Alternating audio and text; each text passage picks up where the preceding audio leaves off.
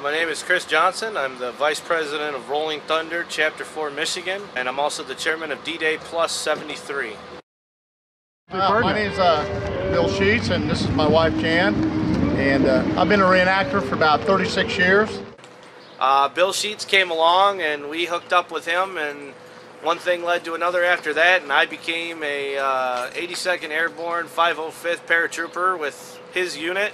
In World War II. And the reason why I really like World War II is that my father was a veteran of World War II. He was in the Navy in the Pacific. He was a PT boatman from 1941 to 1946. And he served all through the Pacific and was occupation force in Japan. And so I'm kind of doing this to honor him too.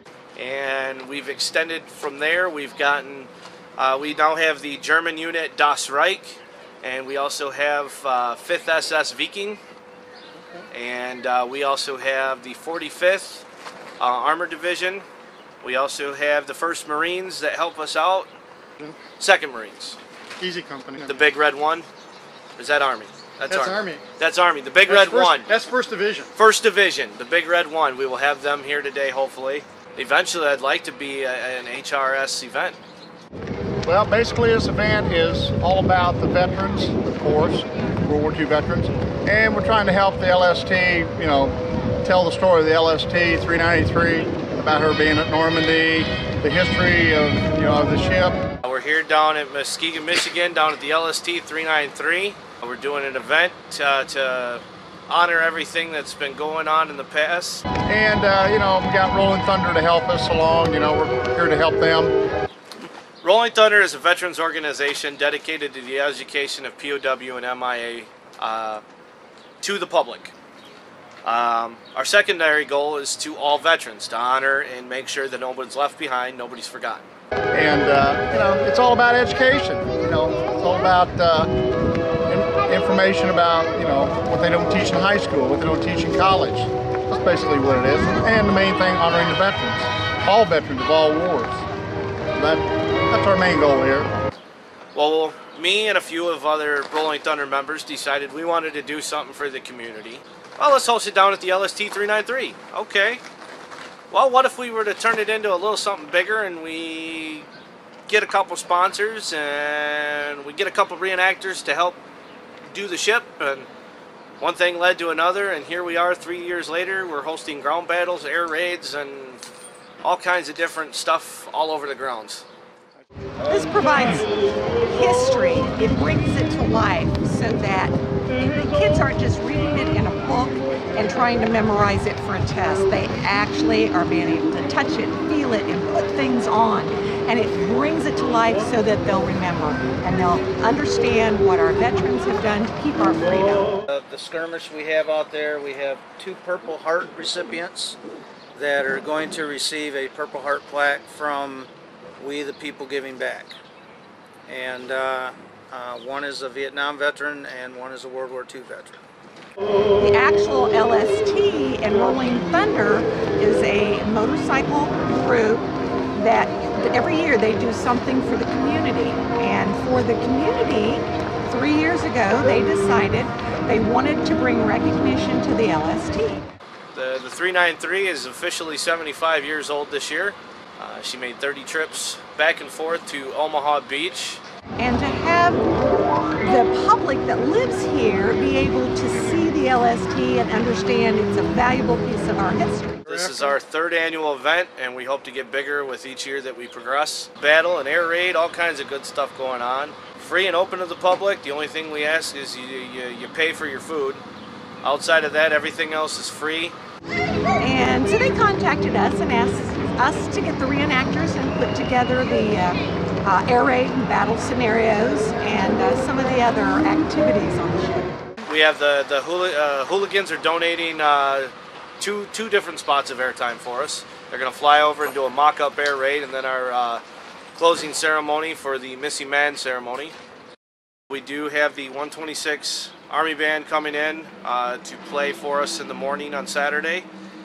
We have the Reese Puffers Jazz Band is going to be playing our swing dance. It's a 22-piece live jazz band. I'm Patrick McKee, and I'm with the Mark Dock and Sand Products Corporation. My grandfather purchased the LST 393 as war surplus in 1947 and used it as an auto ferry to carry new cars across Lake Michigan. Nash Ramblers coming back from Milwaukee and GM product going the other way. In 1947, my grandfather, Max McKee, purchased the LST 393 from war surplus.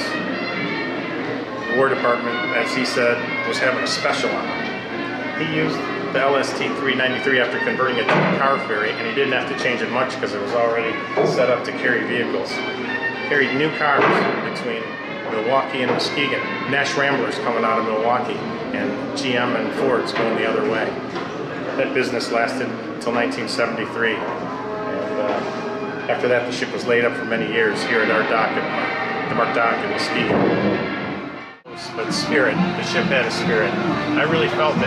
And I asked my dad one day, what are we doing with that thing? Why don't we put it back to use? Why don't we sell it, scrap it, anything? Let's do something with it. My dad looked up at me and he said, I like to keep it around as a conversation piece. After several years languishing, and then when I was a little kid, I used to run around on the deck and chase the seagulls off it. And I always felt something about this ship. I felt the spirit, not ghosts, but a spirit. The ship is really, to me, alive. Eventually, Dad passed away, and my brother and I thought, this thing's pretty cool. Let's turn it back the way it was in World War II.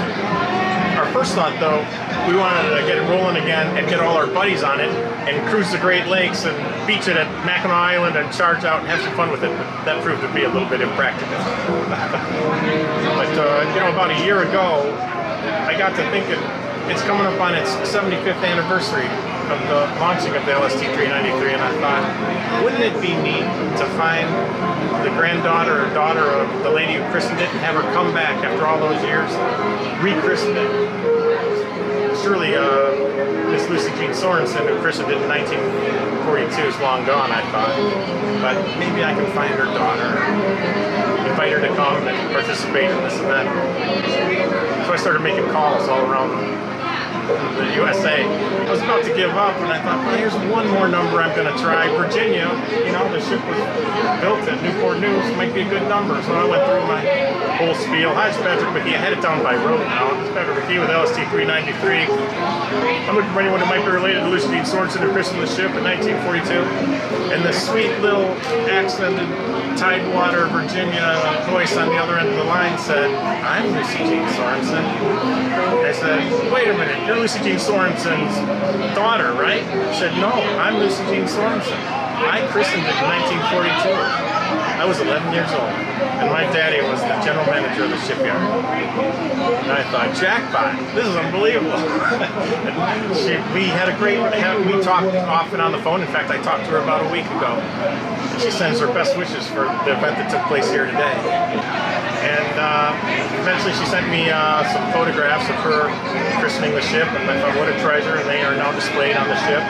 He says, well, now, for all those 75 years, Lucy's been saving that bottle that she smacked across that bow. And she pulls it out once or twice a year and shows people, even to this day, it's one of her most prized possessions. Not surprised she wants to give it up, but she wants to send it to you. I said, well, don't send it to me.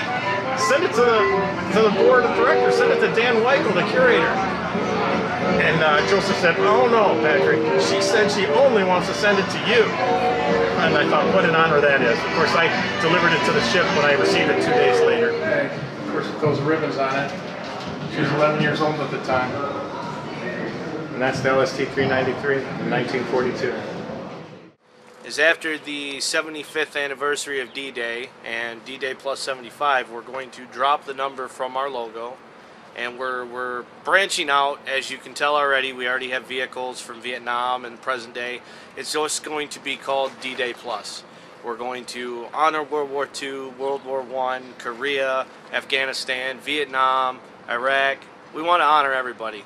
Nobody should be left behind. Nobody should be forgotten. And yes, it started out with World War II, but we're progressively opening it up to everybody.